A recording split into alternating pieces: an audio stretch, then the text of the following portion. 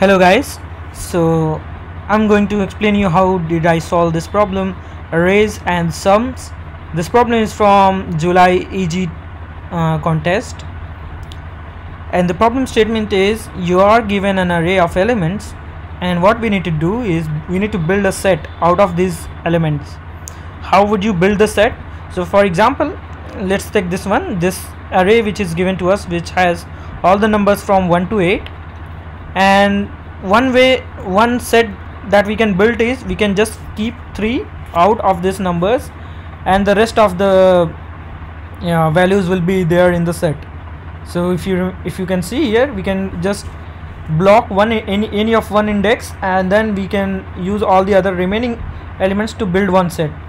Now what we need to do is we need to figure out whether it is possible to get a subset sum of this particular set. So this subset is not from this given array.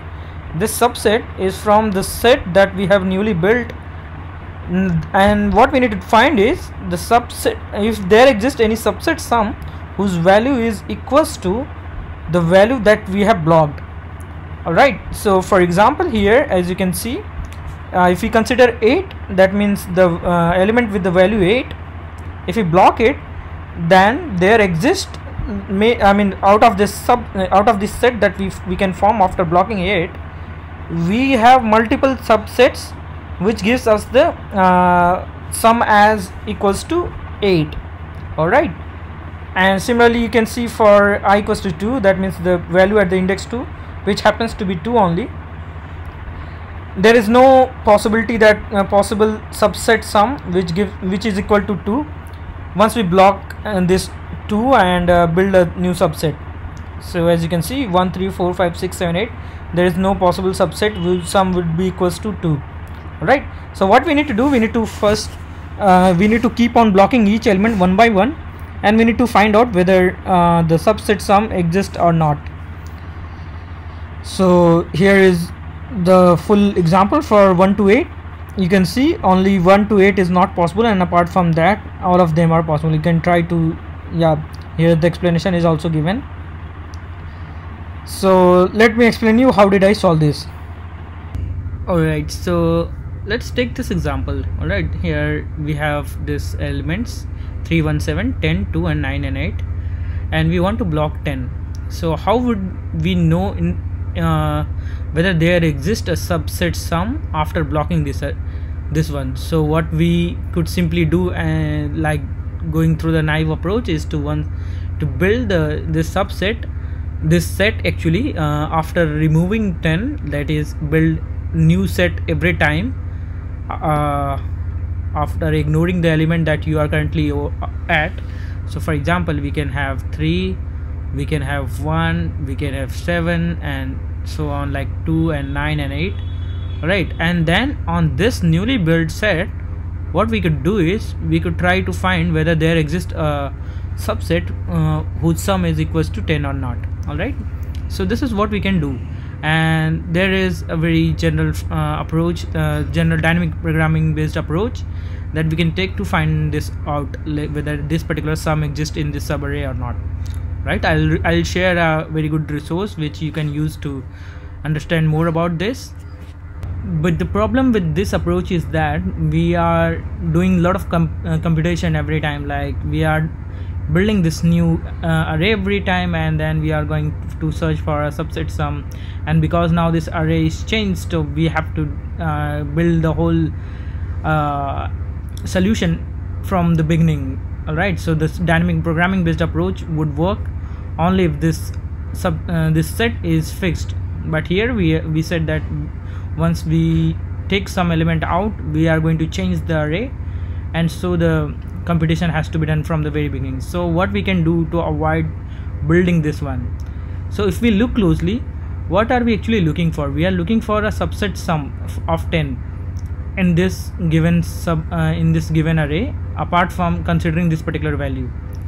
So we know that if this particular value itself existed, then we would always find a subset sum whose value is equals to this one. We could simply take this particular element, and that would itself be the sum of the subset sum.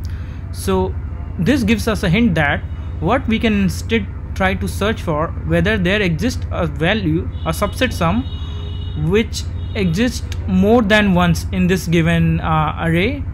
So for example, what I'm trying to say is, if we are going to look for 10, then what we can do, instead of removing this one, building a new array and then finding the subset sum on this one, what we can instead do is we can try to do a subset sum here on this original array itself and just find whether there how many such subset sum exist. If there exists more than one, that means there was such possibility where we didn't consider this value and we were able to build sum equals to this value itself. Alright, so this is what our approach should be, and we are going to solve it using dynamic programming approach. I'll show you in a moment that how can we solve this one.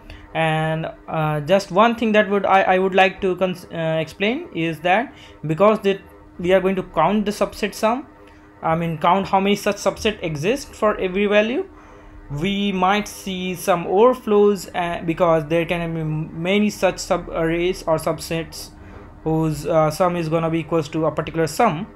And because this array is around 10 raised to power 4 values, let me quickly see, 10 raised to power 4, so there can be many such subsets. All right, so to avoid that, what we can simply observe here is that we don't want to actually calculate all of the count of the subset. We just need to know whether there exists more than one such subset or not. So we just need to cap our answer to maximum 2. Right, so let me explain you my code, and I hope that will further clear all your doubts. Right, so this is what my code looks like. So here, as you can see, what I'm doing, for every element I'm just checking whether the count of such subset sum is greater than 1 or not. If it is greater, then only we are saying that yes, there exists such, I mean the answer in that case would be 1, otherwise it would be 0. And this is where we are doing this magic, like calculating the answer and the count of such subset whose sum is equals to a given a of I, in array of I. And what I'm doing here is, at any moment I'll check whether I have already reached the end of this array.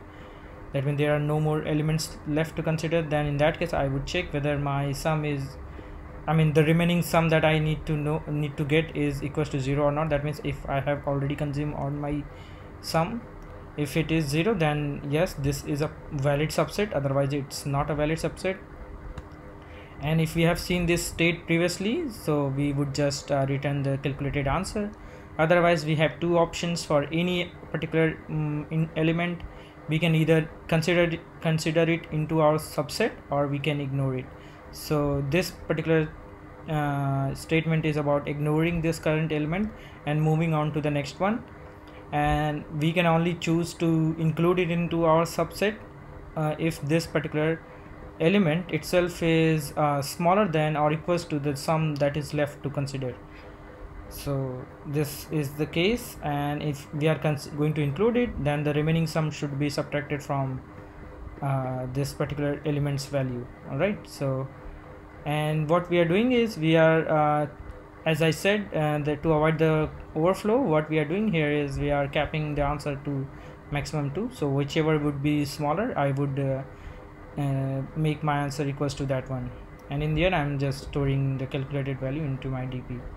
And because the DP, the number of element can be up to 10 raised to power 4, and the maximum sum that we can have within an array is the array's value itself, and the biggest value is said to be up to 1000. So yeah, this is what our DP table should look like. So yeah, I hope I was able to explain you guys, and if there is anything unclear, or if there is any doubt or feedback for me, please let me know in the comment section below. And yeah, thanks for watching this video, guys.